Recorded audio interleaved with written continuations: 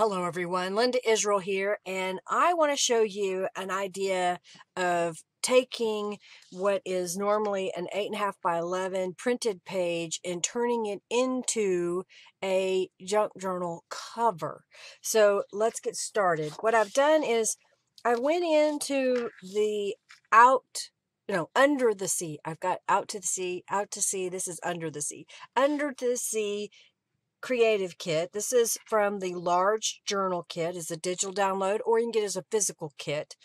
But what I did was the digital kit is I pulled this image into my photo editing software, and because there's no text, I also did a mirror image. So as you can see, they're identical.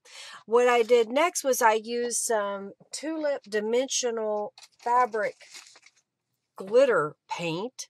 This one's called Crystal Sparkles. Sometimes I get it at Hobby Lobby. You can also get it on Amazon. I'll have it in my description box. I use it like a lot of people use stickles, and I apply mine with a paintbrush so you can get this beautiful shimmer. The next thing I'm going to do is take both of these and put them back to back. Again, these are 8.5 by 11 pieces, and I printed them on linen cardstock. Now I'm grabbing some paper clips, and I just want to hold these pieces together because I want to do something creative with my cover. So here's what I'm going to do. I'm going to start at one side. These are lined up back to back so they match. And I am going to rip this upper portion away from the bottom. And I'm using my fingers to help guide it so it doesn't rip where I don't want it to. So it's not perfect, but I got both sides done. I'll set that aside for a moment. Now what I want to do is I want to fussy cut these whales and dolphins out. So I'll just take my Fiskars scissors and fussy cut these out real fast.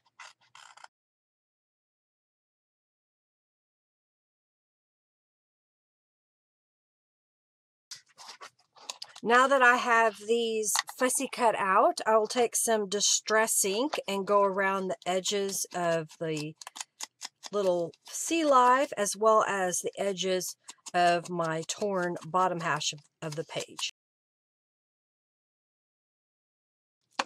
While I have these pieces lined up together, I want to fold them in half real fast, just so I know where my center mark is.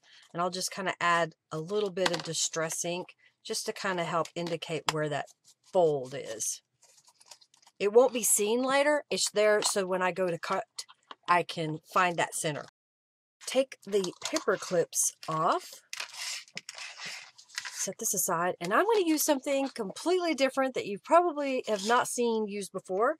I have some of this Christmas extra wide ribbon that has this glitter mesh-like stuff. I thought it might be kind of fun to use this for making my journal, and I didn't check this before I started, so let me grab a piece of paper. I may have to piece it together, so let me see here if I get it right. I'm lining it up with another book page or another page, and then I'm going to line this up on top. And so I made this a little bit shorter than it should be, but I'm going to go ahead and bring it down to where it's even here. And I think what I'll do is just cut it. So I'm just use my rotary cutter. And I happen to have another scrap, so I'm just going to kind of lay it up at the top. I'm going to put some other layers on this, so don't get hung up on the piecing together. I'm just piecing it together temporarily. So what I'm going to do now is I'll grab some Fabra tack, get it to come down to the bottom here, and I want to put some glue right on this edge and then paste that down into place. And then I'm going to take this other piece and glue it on the other side. So I'm sandwiching this glitter fabric between the two pieces of paper. And I think what I'm going to do is move this out of the way and then just put a little bead of glue.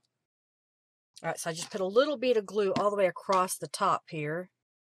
kind of comes together.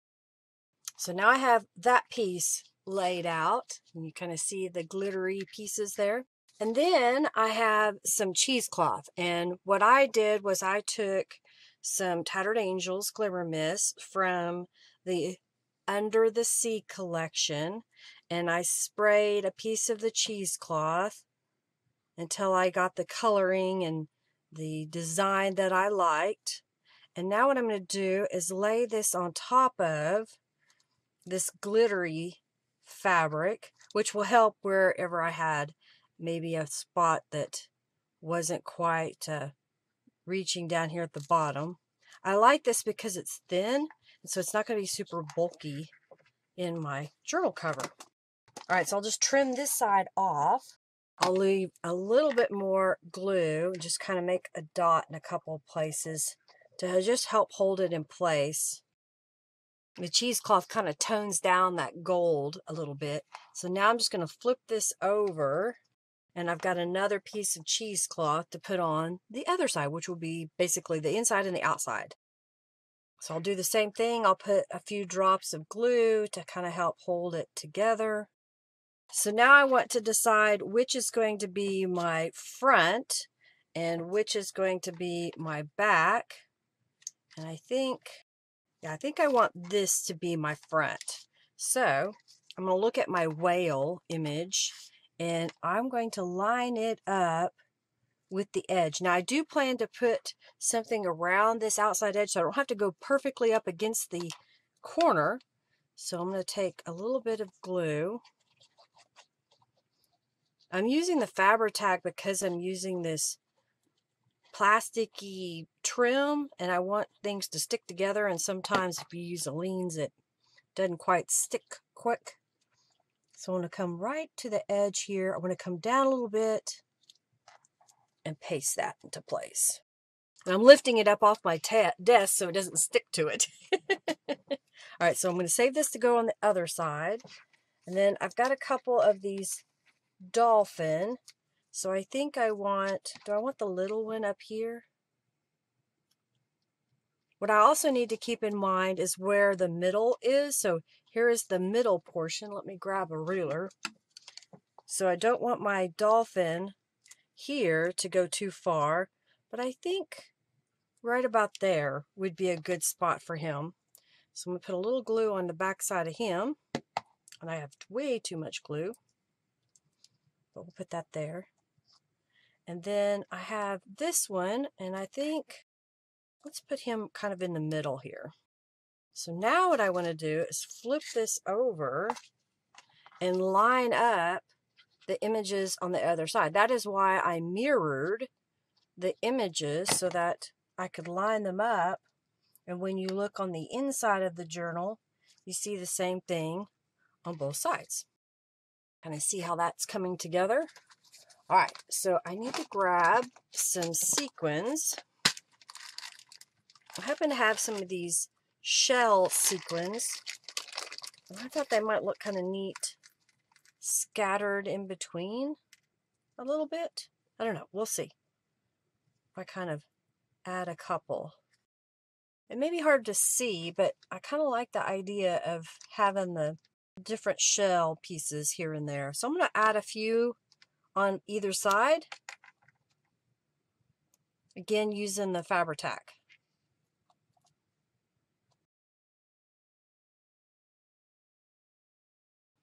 All right, flip it over and let's add some to the other side.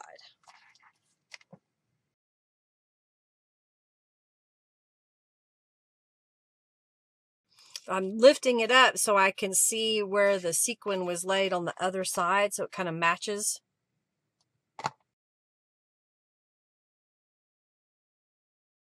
All right, I think I have all the sequins I want to add, so I'm going to clean off my desk here.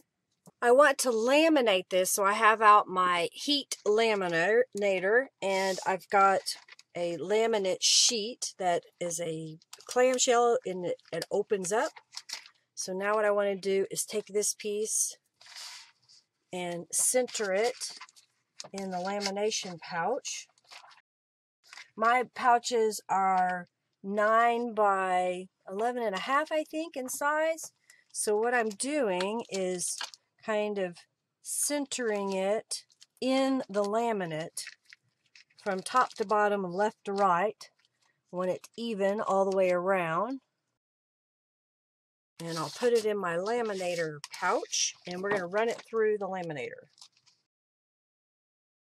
I have a commercial grade laminator. This used to belong to my father-in-law when he had a business that they laminated cards to give to all of their customers. And when he sold the business, he did not sell this, and I had used it a few times, so he asked me if I wanted it, and I said sure. So it's come in really handy for my craft stuff. And what I'll do is I'll check it, and if it looks like it's done, I'll finish, but it looks like it got a little wonky on me, but that's okay. We'll fix it. And I'm going to go ahead and run it through one more time, and then I'll clean off my desk. All right, that looks pretty good, so we're going to let that cool for a moment, and then I will clean off my desk. Well, there's my laminated piece, so now I need to cut it. So I'm grabbing my paper trimmer here, and it is a little crooked, but I think I can go ahead and cut this the way I want. So I'm going to come into the 5.5 inch mark, kind of straighten it just a little bit.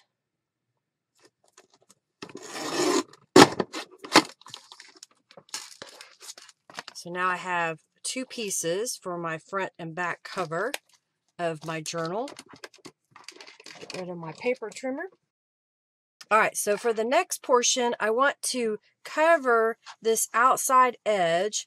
I also need to make a spine because I want this to be a thicker journal, more than one signature. And it is a little flimsy, but I'm going to try to sturdy it up with the next layer. So let me grab some paper and I'll be right back. All right, so I have a couple pieces of some cardstock that I want to use for the spine. And what I'm going to do is take my cardstock that is 9 inches tall and come over about 3/4 of an inch and score this.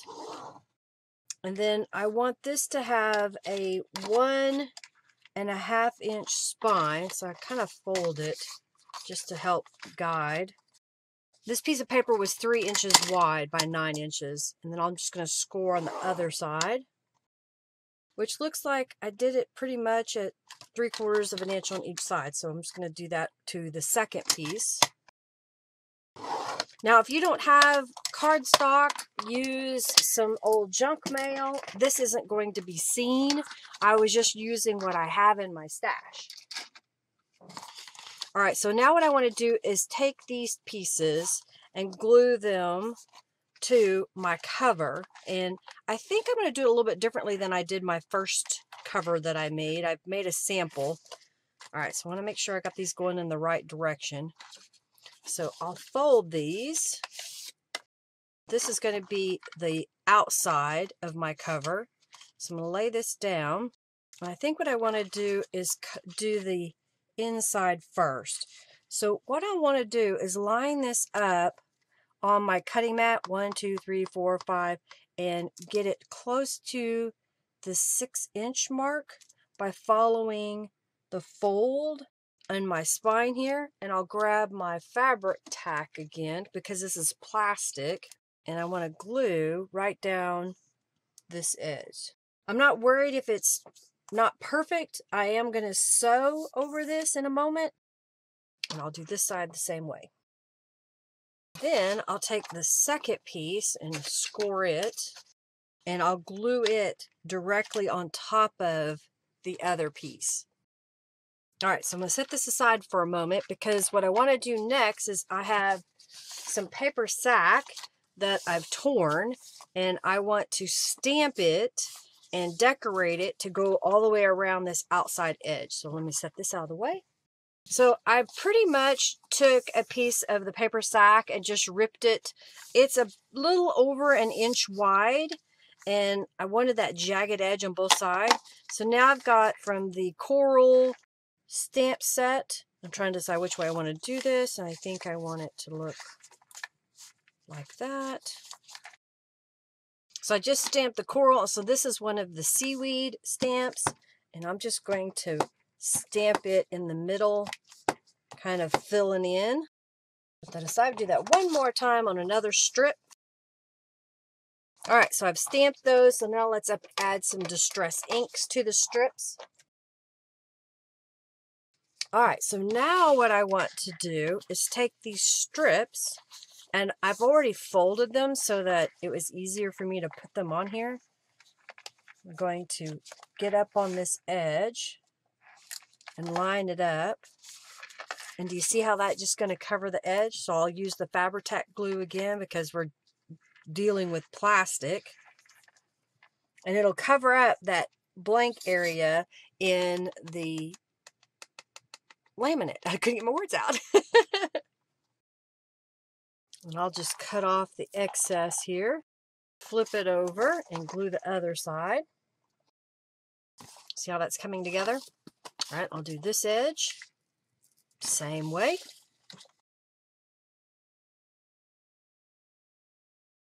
All right, so I got that piece on there. And I don't know if I have enough to do that. I do. Okay, good. I'm just going to do the entire length on the top and the bottom the same way.